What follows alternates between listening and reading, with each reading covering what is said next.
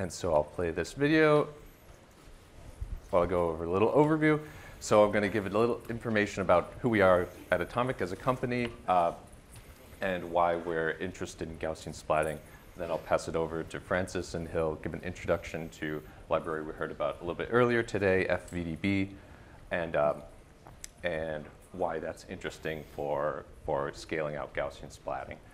And then we'll move on to showing how we constructed this Gaussian splat you see here using a challenge data set from the city of Gettysburg, Pennsylvania. So we're at Atomic. Our goal is to help companies build out and scale their geospatial capabilities, and to do this in a way that advances open source and open specs, as well as giving these companies the capabilities to use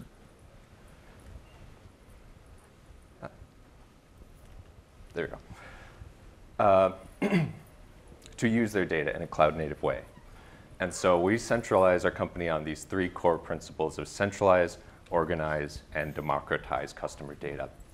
What we mean by centralize is to have customer data be stored in a cloud data store where it can be accessed through the internet. So things like AWS S3, Azure storage, GCP storage. And then our organization layer is all focused around what we have as a product called Atomic Flow. And this is a processing framework for, one, bringing compute onto the data, extracting metadata, and then cataloging all of that in the open spec, the spatiotemporal asset catalog, or stack. So when we have all of that cataloged, we expose it through an open source project called the Stack API. This lets our customers search, filter, browse, and then access the data. And all of this is orchestrated through an open source Argo workflows framework, and then deployed either a SaaS or enterprise solution via Kubernetes. And this organization layer then is served out and democratized for our customers with a layer of conversion frameworks where we can convert customer data into cloud-native formats, so things like COG, COPC, 3D tiles, GeoParquet, things like that.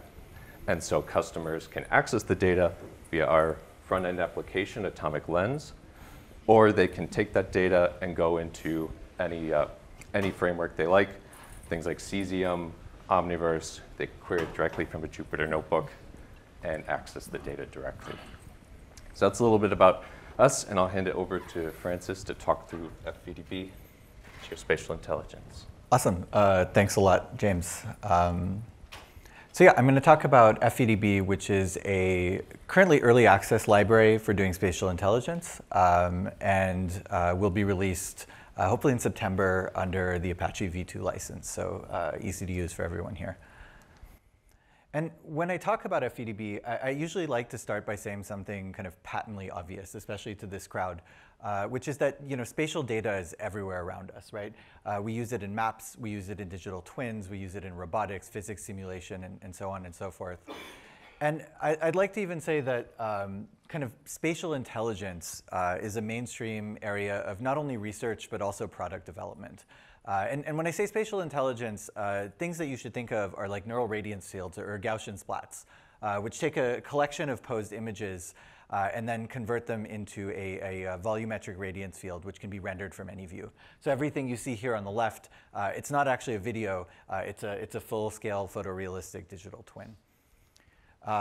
Another kind of thing that should evoke spatial intelligence for you is 3D generative AI, right? So that's using an AI model to generate shapes and scenes. And so everything here is AI generated, right? So this is spit out from a diffusion model, whether text guided or not. And you should also think, of course, of 3D vision and perception, right? We want to reconstruct the world in the case of things like Gaussian splats. Maybe we want to do generation to like complete data or to generate new data. But also we want to understand the world around us, right? We want to consume data, label it, and then actuate in the world. And that's another form of spatial intelligence.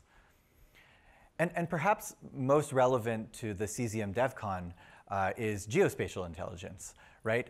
So here we use spatial intelligence in the geospatial field for a whole range of applications, from assessing disaster damage, like in the video at the bottom left, monitoring construction progress, like in the video at the top left, creating maps, which I haven't shown here, but we will show soon, building digital twins, planning cities, and just so on and so forth, right? I'm sure you guys can think of more applications than I can. And I'm trying to go to the next slide. So one thing about doing spatial intelligence is it's just like really hard, you know? And the reason is we're dealing with 3D data, and 3D data is often sparse, right? You only care about it in some regions of space, not everywhere. It's not uniform, so when you build algorithms, they have to handle data sets that vary widely in size. And oftentimes, most of the data sets that we care about just don't fit into memory, right? So we have to build algorithms that can kind of scale beyond the size of the memory in a single GPU or a single node. And on top of the data challenges, we need a whole host of new operators to build spatial intelligence applications. So think things like ray tracing and rendering for visualization, ortho reconstruction, things like that. Sparse convolution and attention for building neural networks and deep models. And then all of this needs to be sort of spatially accelerated through some kind of like advanced data structures and algorithms. And when I first thought of FEDB a few years ago, I was at CVPR, and I was looking at kind of the latest and greatest research, and I noticed that everything was small scale. And then I started looking into sort of products using spatial intelligence, and I noticed that everything was kind of composed together by duct taping a bunch of little like small academic libraries that didn't scale to large data. They had totally incompatible APIs. They weren't efficient, and on top of making the applications work worse, the developer experience was just horrible, right? It's just like not fun to code these things up, and that made me sad because I like hacking on things. And so, from that kind of issue, FEDB was born. And so FEDB is kind of a unified framework for building spatial intelligence applications that's built on top of PyTorch. And so what we did was we took kind of a best-in-class graphics data structure called NanoVDB. So this is used to like simulate rocket engines at SpaceX. It's used widely across the VFX industry to do fluid and gas simulation. And then we just kind of like built a whole bunch of AI and actually non-AI operators on top of it to like do like sparse volumetric data, or to manage sparse volumetric data. And to sort of dog food ourselves and keep us honest, we published some kind of novel research on it. And now we've moved past the research phase where FEDB is now integrated into products like atomic maps that James will talk about later. So really the key takeaway here is FEDB is a unified framework for building out your spatial intelligence applications, whatever they may be, that can handle high resolution and large scale volumetric data. And it's built on top of PyTorch to leverage the GPU and optionally give you the ability to do deep learning, right? It's not mandatory, but deep learning is awesome and you should be able to do it. So it does a lot of things. I'm not going to go over this. I don't like slides of text. But crucially, the main thing that we're going to talk about today is Gaussian splat training and rendering. So I know there's been a lot of talk about Gaussian splats at this conference. It's a way to take images with camera poses and convert them into sort of this digital twin that you can then visualize. And why I think everyone's so excited about it is it's just much faster than classical photogrammetry. You're talking about going from like days to run like Colmap to like minutes even to train a splat model. The reconstruction is just higher in quality, and it supports kind of real-time rendering. And I think that's still something that we're figuring out as a community, like what the standards are and how to do that. But we've seen this, in practice, and that's exciting. And in particular, Gaussian splatting in FEDB is production grade, right? So we wanted to kind of take these things that are in research and not really maintainable and bring it into something that you can use in production. So it uses memory very efficiently. So this is important, of course, for going large scale. And it supports multi-GPU. So, again, we talk a lot about scale. You want to take the same code that runs on, say, a small scene and have it run on really any size input. And the way to do that is just by kind of adding more GPUs, right? So you get this like nice horizontal scaling without having to worry too much about writing new code. And we also recently introduced a GPU-accelerated meshing pipeline that can mesh a Gaussian splat in seconds. Something that took like hours on a dense grid, couldn't scale. Now we can do like tens of millions of splats in seconds. And I have an open pull request that scales this up by another kind of like 2 to 5x, but we can talk about that later. So with that, I'm going to hand it over to James, who's going to talk about how Atomic Maps is using FVDB in practice to build some really cool stuff. Here you go, James. Thanks. Thanks, Francis. Yeah, so we're interested in Gaussian splatting pipeline because of the new capabilities it offers, but also the capability to reproduce the existing derivatives from our pipelines we have today. So here it outlines, above you see our pipeline for photogrammetry. So we would start with the same place, get to feature matching and feature extraction, feature matching. Then we'd usually go on and for like bundle adjustment, densification, steps like that in the photogrammetry process. We'd end up with a point cloud, a textured mesh, and an ortho image.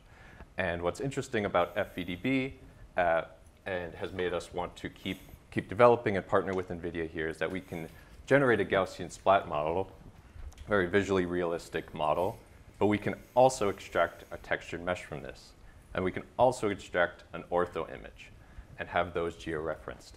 And so we're able to produce new outputs, but also produce the same things that customers might expect. And what is very interesting about FVDB is that we can preserve the transforms from real-world Earth-centered fixed coordinates to the normalized training coordinate system, and then reverse that back after the training process and put our data back in its real-world location. And that enables things like possibility of future Geo-Splats with real-world coordinates for the splat locations. So this is our demo data set. This was collected in 2022 by the US Army, and we've been working on this in partnership with NVIDIA and with MITRE, working on scaling out Gaussian splats. So it was collected with a 5-camera system, so we have oblique images facing forward, back, nadir, left, and right. Collected in a grid pattern over Gettysburg, so about 6,000 images in total. We also have ortho images from the CityMapper data set. These are, on the right, you can see them loaded into our front-end application Lens. So they're there for searching, browsing. You can preview it quickly, the cloud-optimized geotip in the browser, download it, or open it for a quick visual inspection and annotation. We also do the same thing for LiDAR.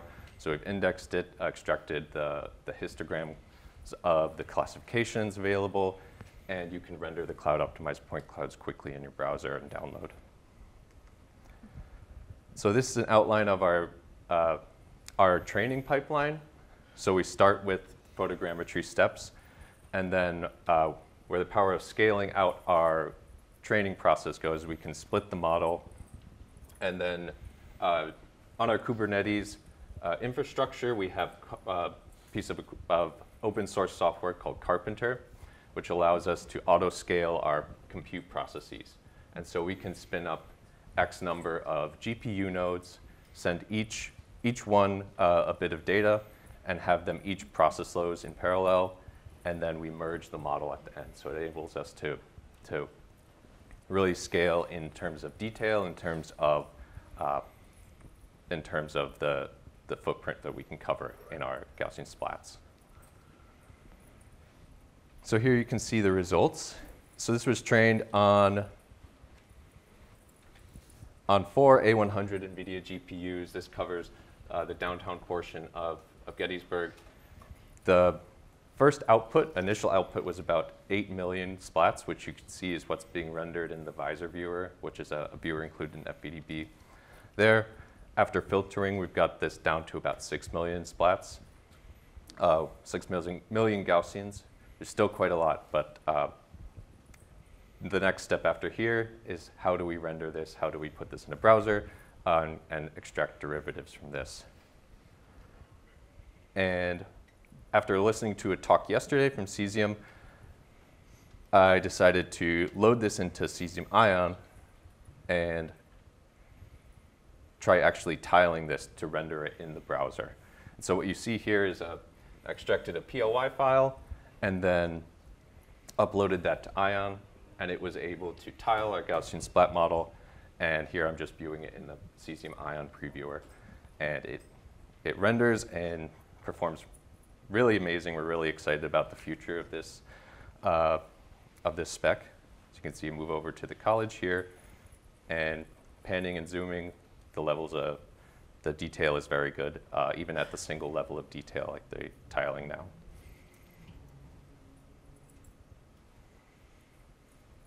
We can also load and index this into Atomic Lens.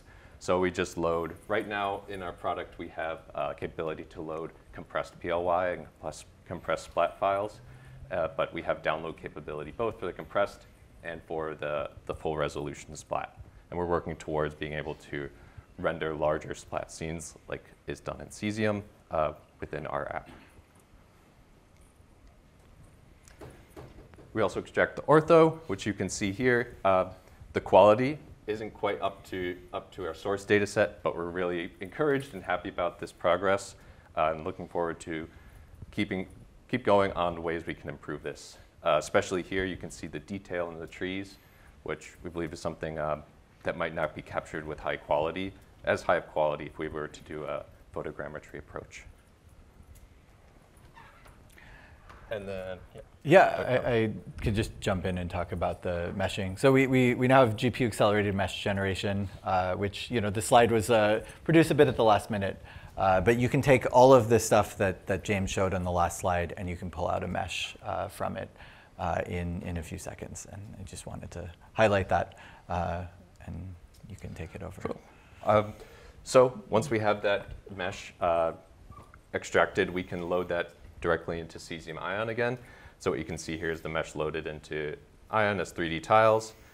And now that it's available there, we can connect it to other applications too. So we can use the Cesium Omniverse plugin to load the data directly, stream it from Cesium into USD Composer for NVIDIA Omniverse application.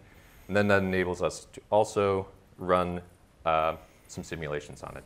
So just to finish off, this is a simple sun simulation and enables us to integrate our data with USD, another open format, and start to build out larger scale digital twins from the data we've processed in Gaussian splats. And so that's all we have. I'll just finish off by putting some resources on there. The path to look at the current code of FVDB, currently part of the OpenVDB software GitHub project in the Academy Software Foundation. And then I've also put the link to Stack there, the Stack spec. But there's plenty of other documentation. It's very well documented spec. And I'm happy to talk about that if anybody wants to meet up after and talk about Stack. So just like to also thank the Army and MITRE, NVIDIA especially. And yeah, thank you very much.